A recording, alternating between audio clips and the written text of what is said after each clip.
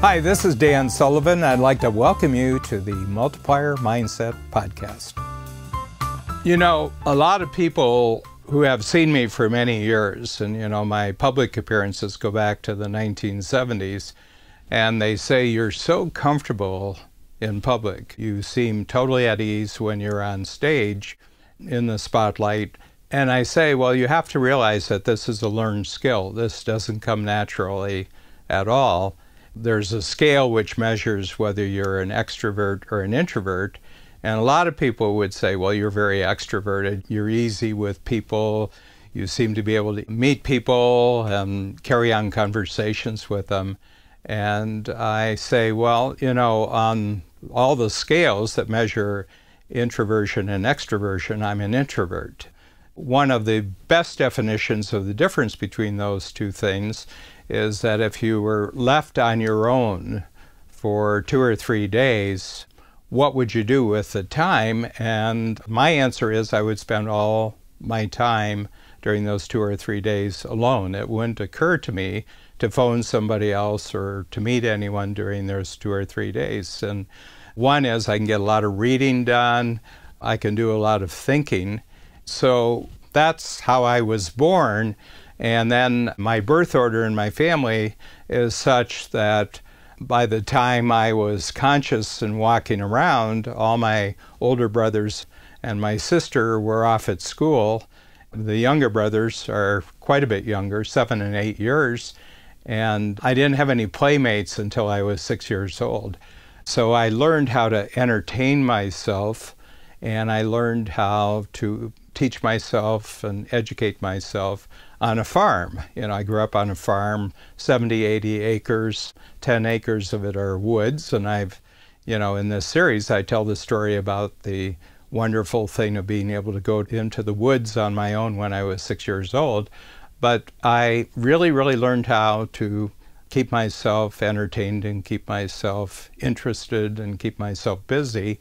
And when I arrived at school, one of my biggest experiences, I didn't find any of the other children really all that interesting because none of them really spent their time thinking and making up things like I did. And I learned how to talk to adults and ask adults questions, and I found that 6-year-olds didn't know anything, so they weren't very interesting to talk to or ask questions.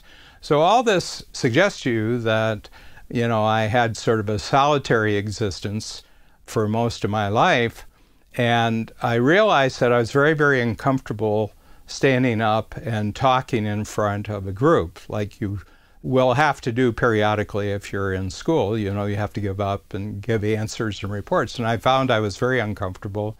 But I also observed that everybody else in my family was, so there was nothing to be learned from my parents who weren't public speakers, and my siblings were not public speakers.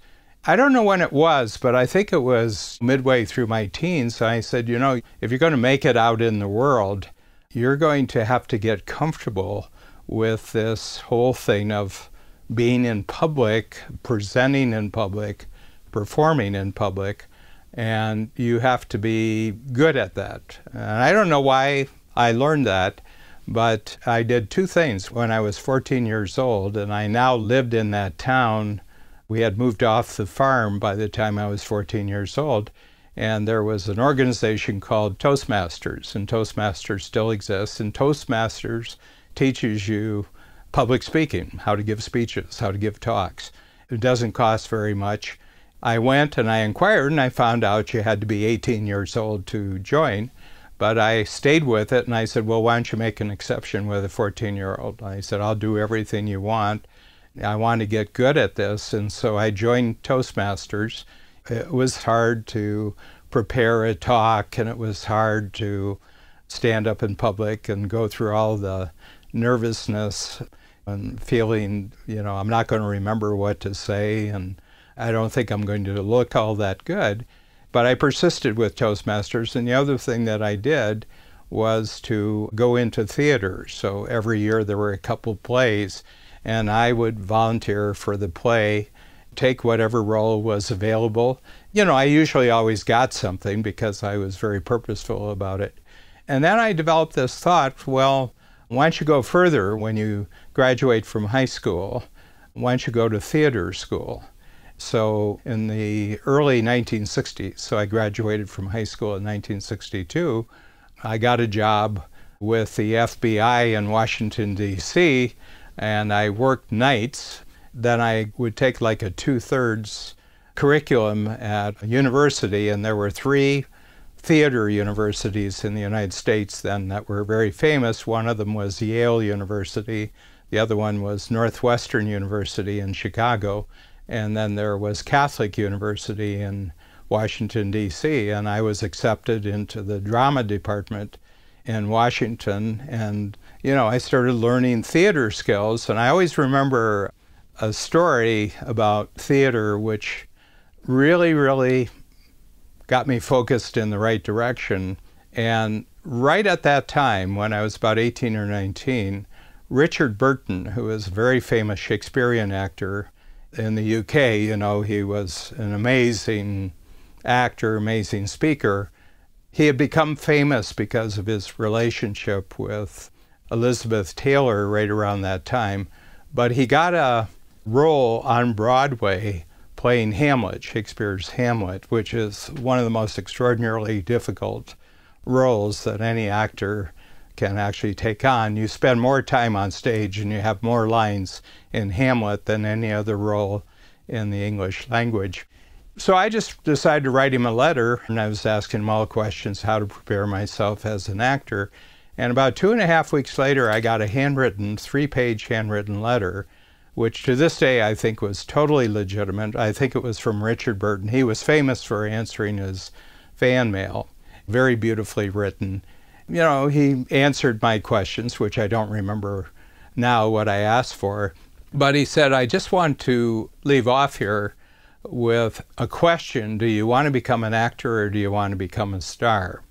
Because the training to become an actor is totally different from becoming a star.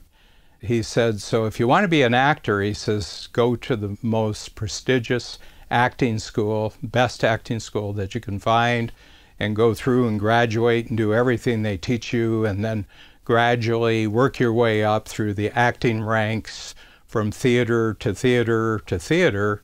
And then he says, after, 10 or 15 years, if you stay with it, you'll probably be a very good, competent professional actor. He says, but if you want to be a star, bypass the education altogether and just go down and find some group, church group, local community group, and be the star. And when you outgrow that group, go to another group and be the star, but never have any role where you're not being the star. And he said, the training to become an actor is totally different from being the star. Then his very last sentence, and this is why I think it was legitimate, he said, by the way, I never wanted to be an actor.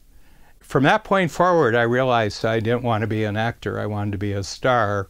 But I wanted to be a star in my own way. I wanted to be a star in my own situation. And now, 50 years later, when I look at Strategic Coach and I look at, the workshop program that we've created over the last almost 30 years, and my 43 years of coaching, I realize that I've created my own theater, I've written my own script, I've got my own stories, and I'm the star, just like I am in this video presentation. So I started off with an intuition that I had to become good at something, and I stayed with it. I'm 50 years at it, actually 55 years now, at overcoming the sense of being uncomfortable on stage, feeling very, very introverted and everything like this. And so everything that you see today, if you think I'm a really great presenter, if you think I'm really great in my coaching role, I have to tell you it's entirely learned, and it's a function of massive amounts of concentrated effort and hard work for more than half a century. The lesson of my theater experience is you have to see yourself in the future how you want to be. Some of that is going to naturally come about simply because of what you're very talented at. So you have to have that. You have to have a talent for the thing that you're going to, But there may be areas where skills are required which aren't your natural talent, but you can become very, very good at. As long as you realize that you're going to develop these skills in your own way, and you're going to develop them for your own purpose, and you're going to utilize them in ways that have only to do with your goals, then you will reach a point of skill where people can't tell whether it's natural or whether it's developed. And the truth is, it doesn't really matter, because it's not about the skill, it's about the goal that you achieved using the skill. So I'm not a natural business person, but I've become a very good entrepreneur. I've become a very, very good developer. Along with my partner, Bab Smith, we've developed a really extraordinarily good and successful company. That wasn't natural to me, but I developed those skills. So it's half and half. Some of it is just natural talent, and my feeling is you've got to maximize your natural talent, but you're going to have to develop some other dimensions. You're going to have to develop other skills. That's going to take time, and it's going to take hard work, and you're going to have to go through fear. You're going to have to go through discomfort and uncertainty to get there. And the real great successes weren't the ones who were just naturally talented. They're the ones who made maximum use of their natural talents, but they added other dimensions too that really had to be worked at and developed. So here's a question I'd like to ask you. When you really identify the ideal situation for you, and let's take 5 years down the road of how you're operating, the kind of success that you're having, the kind of impact that you're having, what part of that vision is really made up of things that you're just naturally good at, and which things are going to require that you add some other skills which are actually going to require quite a bit of work to get there? What I'm doing right now is a skill that I had to develop. I wasn't naturally born with this skill, but I've learned how to do it, and I'm still nervous before I do it. But I've noticed the results keep getting better and better. People keep complimenting me on my performance. They keep talking how amazed they are. I can just talk right off the top of my head. And I said, lots of hard work, lots of discomfort, lots of courage. And there comes a point where you can't tell what I've gone through to get here.